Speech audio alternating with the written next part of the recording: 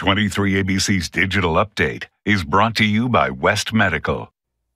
I'm Brenna Rose. Here's a look at what we're following. There's new mask guidelines from the Centers for Disease Control and Prevention as the Delta variant spreads across the country. The CDC now recommending that all children in kindergarten through grade 12 wear masks when they head back to school this fall. That includes students who've been fully vaccinated. Teachers, staff, and school visitors. Keep in mind these are guidelines, not mandates. President Biden acknowledging the inconvenience, but saying that children will be able to learn with classmates while being protected. The Board of Supervisors discussing a rise in local COVID-19 cases. The positivity rate has nearly tripled in the last week, according to County Public Health Director Bryn Kerrigan. A week ago, there were 34 people in the hospital with COVID. That jumped sharply from 50 to 80 in one day. The county is reporting 6 cases of the Delta variant.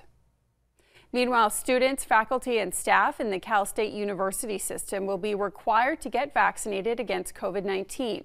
That has to happen by September 30th, according to CSU officials. You can seek religious or medical exemptions to the rule.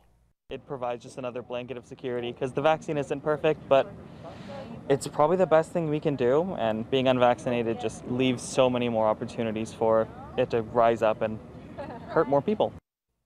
If you're not vaccinated, there's also the option to attend classes online. Time now to check in with Chief Meteorologist Elena Rusk.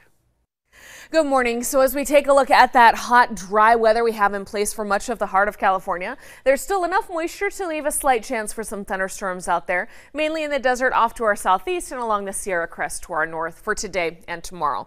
So you'll see those hundreds out there in the temperatures and the air quality. That's at 129 on the index today, unhealthy for sensitive groups. And with clouds building up in the mountains, it's not really a chance of rain here on the valley floor because we have those triple digits for several hours this afternoon.